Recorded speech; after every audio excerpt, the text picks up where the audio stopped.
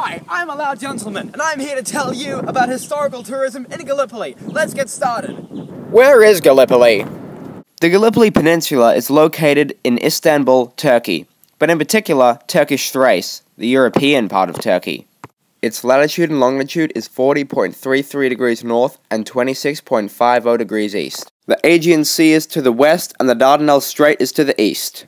The peninsula runs in a southwesterly direction into the Aegean Sea between the Dardanelles and the Saros Bay. Now you're probably thinking, This place sounds awesome! How can I get there? I'll tell you how. The simplest and easiest way to get to Gallipoli from Perth is by aeroplane. There are many sites on the internet that can help you to book a flight to Gallipoli, such as Qantas.com and TripAdvisor.com. But you will need to book your flight to Istanbul, Turkey, the city that the Gallipoli Peninsula resides in. You also might want to book it for the Anzac Day celebration, because Gallipoli is where many Anzac soldiers fought and died.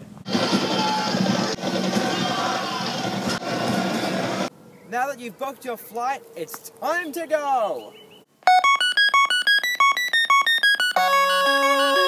Now that you're in Gallipoli, let's talk about what you can do here. One of the things you can do is a Gallipoli day tour, where you walk around Gallipoli for a whole day and see all the cool sights that you can see.